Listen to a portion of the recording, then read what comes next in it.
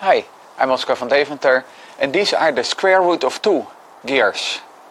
So square root of 2 gears is one of those challenges that I put to myself, is that I wanted to have a gearing ratio of 1 to 2. So the top square is making 2 turns at the same time that the bottom square is making only 1 turn. So here we are back again, and let's repeat.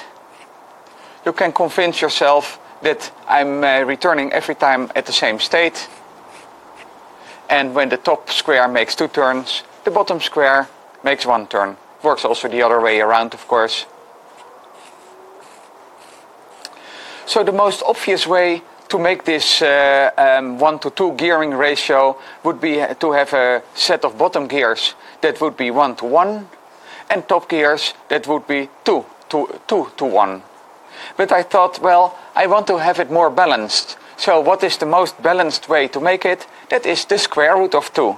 So here we have 2 identical sets of gears that make a square root of 2 gearing ratio, and I'll show you with my calipers. So I'm now going to measure the bottom gear. There we are. Wait, yeah. And we see that the one on top, this small gear, the 2 small gears are the same size. Let's do it for the big gear as well.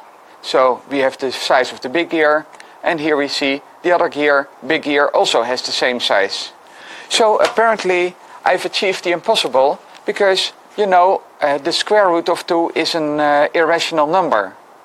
So my question to you is, what the hell have I been doing? How can this be? How can we have a square root of 2 gears? Thank you for watching.